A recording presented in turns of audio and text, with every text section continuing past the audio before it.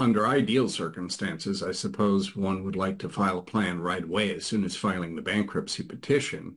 If prior to filing the bankruptcy petition, you've negotiated with creditors and you know what they want, and you craft that plan before you even file, then you have what's sometimes referred to as pre-packaged, a pre-packed plan. Those are rare. Generally speaking, you're probably going to have some battles to fight before you get that plan confirmed. So the chronology does depend on whether it's what I refer to as a classic or standard Chapter 11 and a Subchapter 5 Chapter 11. A few years ago, Subchapter 5 was added to Chapter 11 as sort of a streamlined version for small businesses. In a Subchapter 5, only the debtor gets to file a Chapter 11 plan, and the debtor has to file that plan within 90 days of filing the bankruptcy petition. In a classic Chapter 11, things are a bit different. There is what's called the exclusivity period. Measured from the day we file the petition, the debtor has 120 days to file the plan. And if after the 120 days have expired and the debtor hasn't filed the plan, then anyone can file the plan, including creditors, and they may come up with some plans that the debtor really does not like. So we really want to work at getting a plan filed. Doesn't mean it's confirmed, but filed within 120 days. The 120 days can be extended with permission of the court up to 300 days. If necessary, but you do have to have a good reason. And I have had that come up, as a matter of fact, where there was a pitched battle with a specific creditor, and we simply could not come up with a plan until that battle was resolved, because the creditors' various lawsuits in the bankruptcy court, what are called adversary proceedings, were threatening certain of the assets that would be used in a successful plan to fund the plan. So it was impossible to get the plan propounded until the battle with that particular creditor was resolved. And in light of that, the judge was willing to keep continuing things so that we could get that resolved before we put forward a plan. Generally, though, we're looking for a plan to be filed within 120 days. We also filed the disclosure statement at the same time as the plan. Now, in other parts of the country, the disclosure statement and plan might be filed at different times.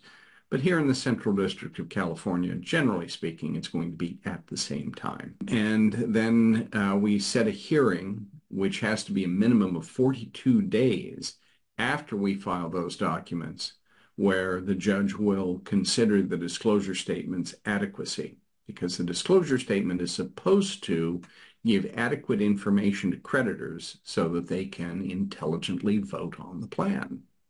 By the way, in Subchapter 5, there is no disclosure statement, so that's another way in which it's streamlined. If the judge says, yep, it looks like this contains adequate information to inform creditors of what is happening in this plan, then the judge will enter an order that tells us we need to send out copies of the disclosure statement, the plan, ballots for voting, and some other documents to the creditors. And the creditors have a certain time window in which to return their ballots. Then the judge at the hearing on the adequacy of the disclosure statement will also have set a date for the confirmation hearing. And prior to that, we will submit a ballot summary saying, well, this is where things are. We have the votes here to support the plan, or gee, we don't. Could we get another bite at the apple? And then we have to file a motion to confirm the plan.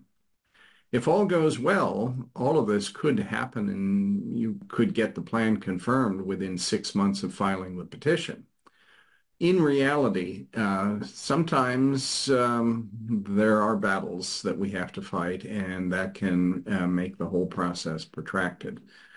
I'd say in at least my cases, it can be a year before the plan is confirmed, because there is a back and forth. And although we can talk to creditors prior to filing the petition to see what would you like. Once we are in the bankruptcy case, we can't lobby creditors to vote in favor of the plan until the judge has approved the adequacy of the disclosure statement. However, there is a little bit of wiggle room there. We can sometimes negotiate with creditors about other things that ultimately tell us, well, this creditor would really like this particular thing to be in the plan. So while that may be thought of as somehow lobbying in favor of confirmation, the ethos of settlement is so strong that generally that's something that will be accepted. So the chronology is we file the petition. Within the next 120 days, we propound a plan along with a disclosure statement. Minimum of 42 days after that, we have a hearing on the adequacy of the disclosure statement. If the judge gives us the 2 thumbs up, then we send out the documents to the creditors. They vote, and they might have a month or so to return the ballots. If all goes well and the creditors vote in favor of the plan in a way that can be made precise, then the judge will confirm the plan. And then the effective date of the plan is typically 15 days after the plan is confirmed. And at that point, the debtor starts making payments to the creditors. Now, I will say any secured debts that the debtor has, all payments that come due after the day we file the bankruptcy petition, the debtor has to make those payments on time.